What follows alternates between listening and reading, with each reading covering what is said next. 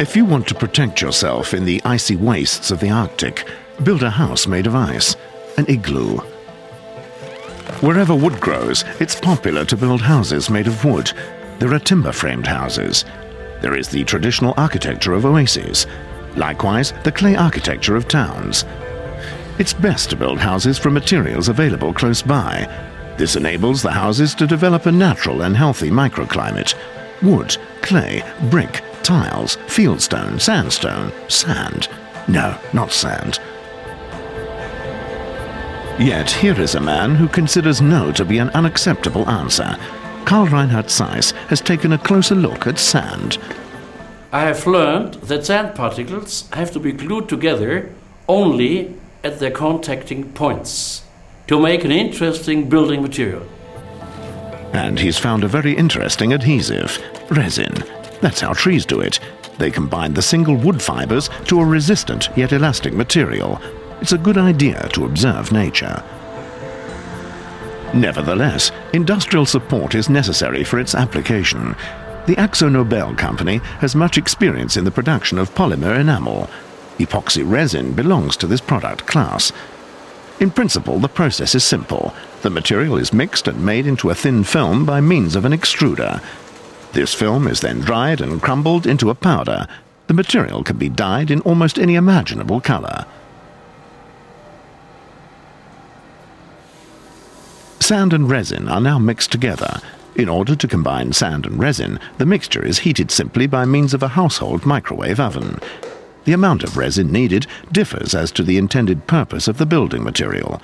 Just a small amount of resin is adequate for a good brick, as just a few points of contact are enough for a solid bond. Sand is mixed with a binding powder. This compound is filled into molds. They are put into an oven. Some minutes later, the product is finished, ready to use. The result is called Ele-TV and can take on almost any shape. Your own fantasy is the only limit. The raw material can be industrially produced and processed. The actual bricks can be produced in simple factories in the required area. They satisfy all relevant building regulations. We've now been working more than 1 year on the development of this new technology.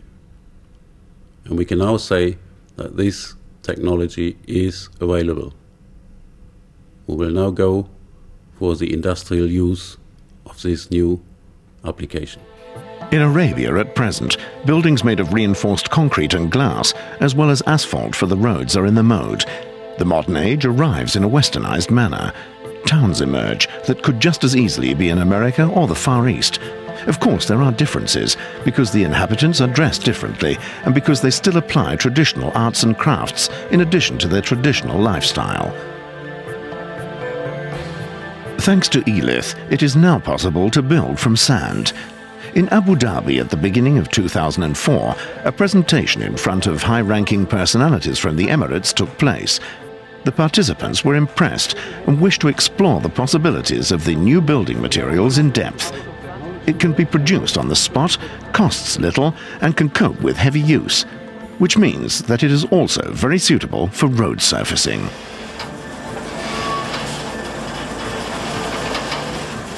The material can be dyed in almost any color, which can eliminate the need for post-construction coloring.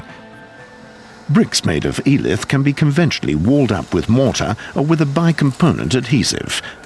The formula for the adhesive can be manipulated in such a manner so that almost any type of joint can be produced.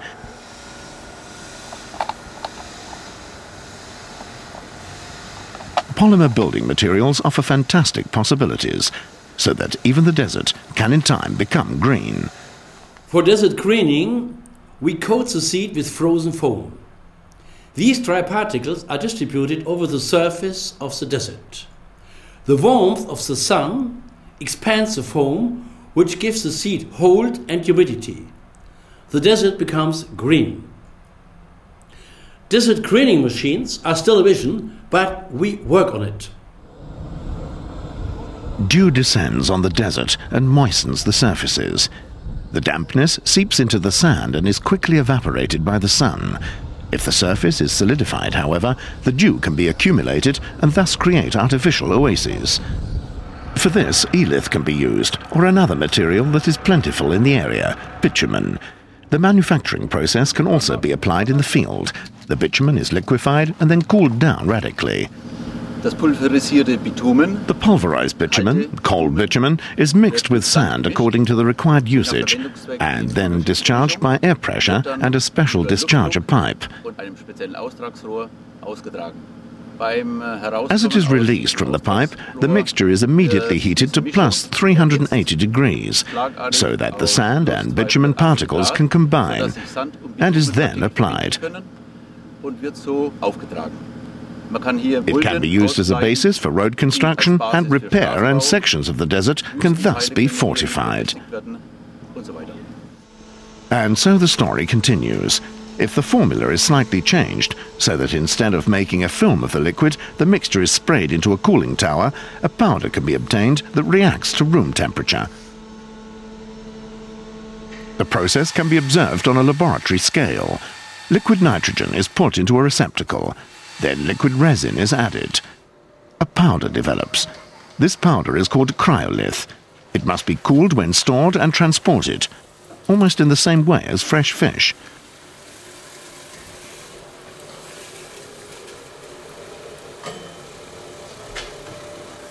Let's suppose that we put powder on top of a fiberglass sheet and cover it with a second. Cryolith unites with the materials at room temperature. Due to this, we can do without microwave or heat treatment, yet still obtain a sheet within a few minutes with which we can build roads.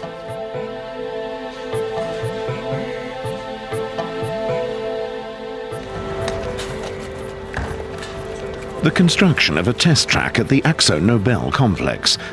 The method is the same as with the production of sheets or tiles.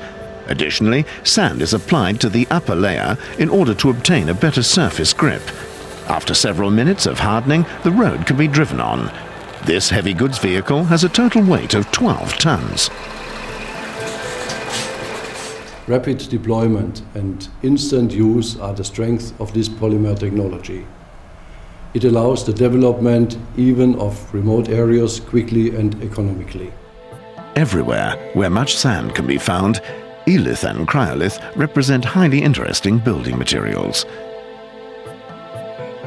Ele-TV and cryolith offer the world's architects and engineers innovative and highly interesting possibilities.